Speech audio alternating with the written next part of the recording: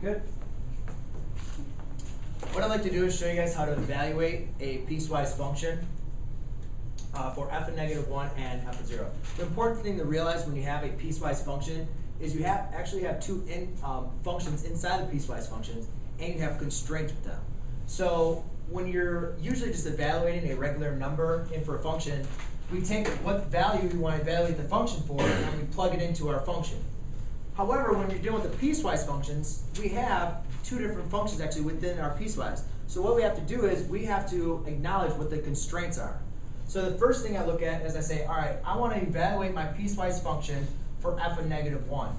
Well, what we need to do is I'm going to look at this and say, well, which function do I evaluate for when it's -1?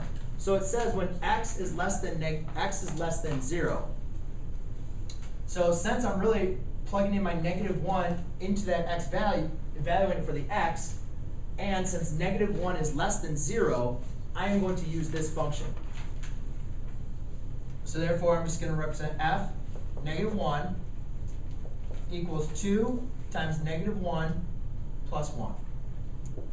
2 times -1 is a -2 plus 1. So therefore, f of -1 is going to equal a -1.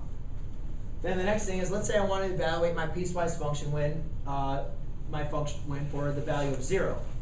So again, I need to look at my two functions, the two constraints, and say, which function do I use when I'm going to use 0? And well, obviously this means all the x values evaluate only when my x values are less than 0.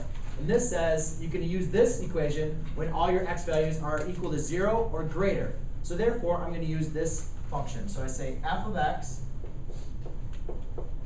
equals 2 times 0 plus 2. And remember, we're evaluating, this is the piecewise function when it's evaluated for x. So when I'm going to evaluate for 0, I just plug in the 0 into the x.